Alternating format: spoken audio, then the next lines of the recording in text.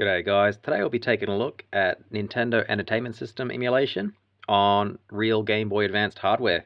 We're not going to be looking at the NES Classic series. Instead, we'll be looking at PocketNES, which is a homebrew NES emulator for the Game Boy Advanced. So we'll take a look at how well it runs and also on how to create your own Game Boy Advanced ROMs full of NES ROMs. Alright, let's get started. When you first power on the system, you're met with the list of ROMs. They do auto-load as you hover over them. So as you can see, as I'm scrolling through, they are instantly loading, which is pretty cool. There is sound as well. I'll actually turn the volume up. For the most part, emulation is pretty great. There are a few quirks and inaccuracies, but again, you are emulating a complete NES system on a Game Boy Advance, so that's to be expected. We'll load up a game most people should know.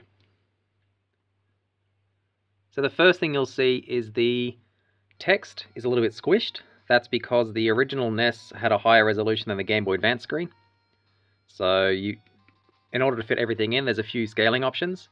I've picked sort of squash. So if you hold down L and R briefly, you're brought up to the emulation menu. Go down to display. And I've gone scaled, BG, and objects. You can change it to unscaled, which is not very good. Unscaled follow, which tries to follow where you are on the screen. It's hit and miss. It's pretty good, but it's not perfect. I do prefer scaled background and object though. On an emulator, flicker does flicker quite a lot. On the real hardware, not so much, but you can see in the background as I'm toggling it, there is a bit of a difference. I prefer no flicker. And you can change the gamma, which is basically the brightness. So we'll try the actual emulation. So again, you can barely make out the word password, but if you're familiar with the game, it's fine. If it's an RPG you haven't played before and it's text heavy, you might want to go a different option, a different scaling option. But if you've played it before, you should know where everything is. So again, you can sort of make out Airman, Quickman, but not really. Heatman sort of looks like Hellman. We'll load up a level.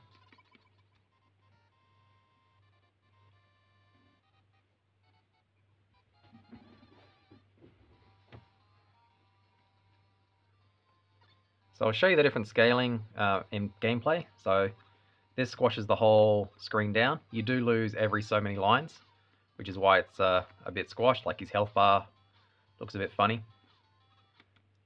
If we go down to display, change it to unscaled.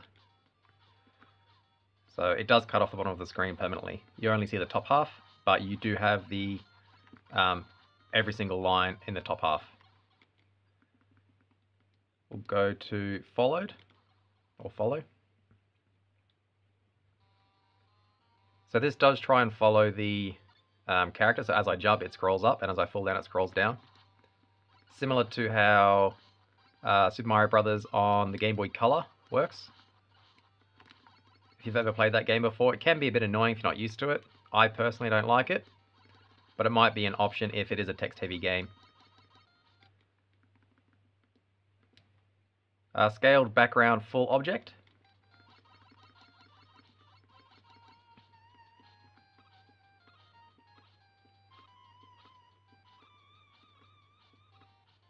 I believe, as the name implies, the background is squashed, but all objects aren't. Sprites obviously are squashed still. That's because Megaman's squashed. I'm not too sure. And scaled background and object, that's what I prefer to play with. So to change game, you can tap L and R to bring up the menu. You can turn things like auto fire on and off. We'll go through the other settings as well. Frames per second, you can turn that on and off. Auto sleep, auto save and auto load.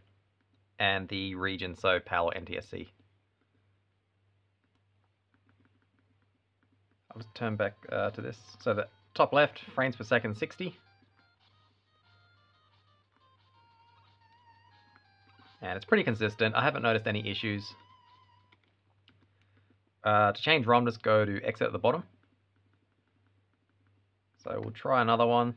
We'll try Legend of Zelda. Again, you can see the text is a bit truncated or squashed. So if we go to display, go to Unscaled or follow,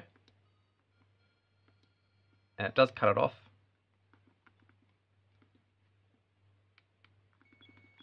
So for RPGs, anything where there isn't a sprite, I believe, follow, it tries and tracks the sprite on screen. So Megaman, that works fine.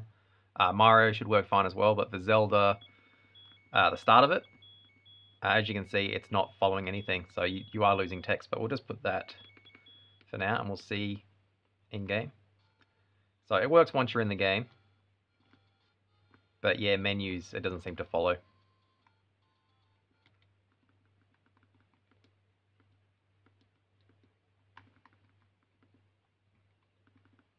It does seem to have really great mapper support. I haven't found any games it won't run. If you've ever played on an NES emulator, back in the day, sort of early 2000s or late 90s, you'll know Wizards and Warriors 3 was a bit of a tricky mapper to emulate, and there was always a lot of graphical glitches. In the last 20 years or so, it's pretty much been perfected, but back in the day, this was one of the trickier ones. But as you can see, it works fine.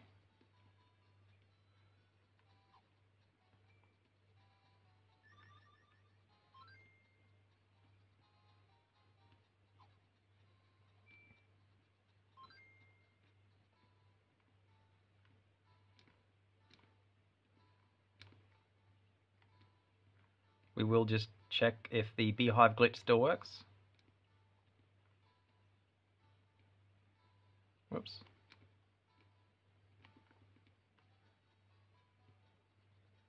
And as you can see, the beehives despawn, so that still works even on the simulator.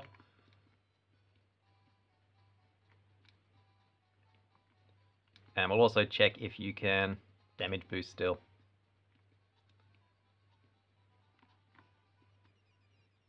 And you can.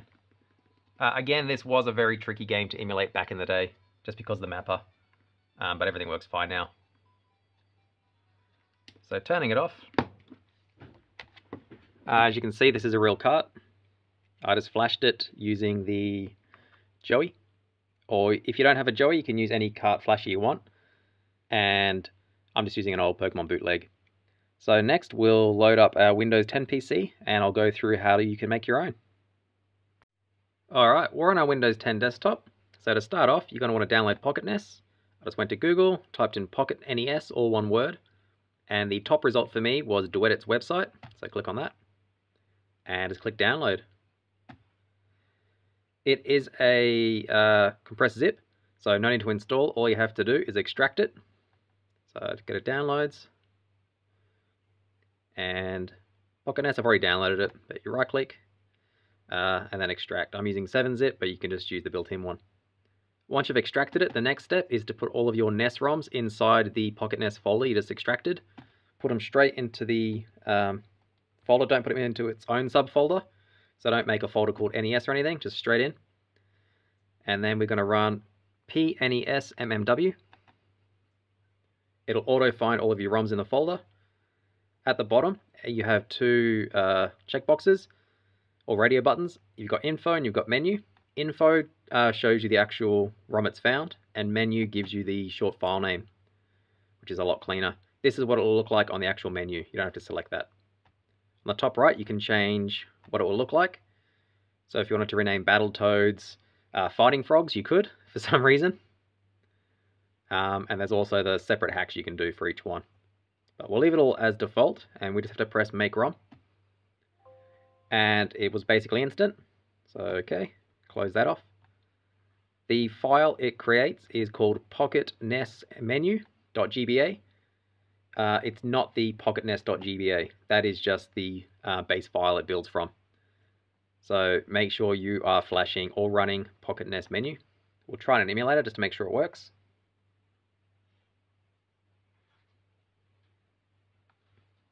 And it does. So now we know it works. The next step is to flash it to a cart.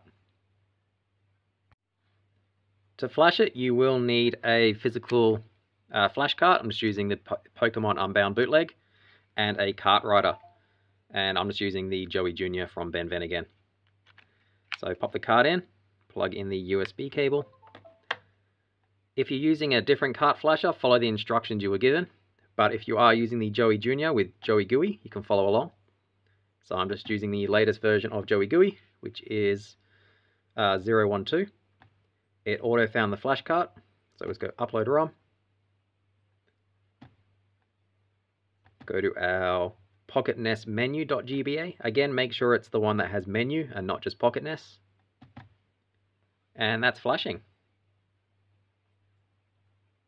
I'll come back once it's finished flashing. So it's just about finished. And it's done. It refreshes it by itself. You can leave it open, but we're done with it, so I'll close it off. And we will put it into my SP. And we'll see if it works.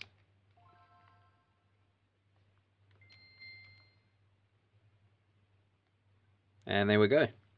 So we'll try another game. We'll try Simpson. We'll try Mario 3.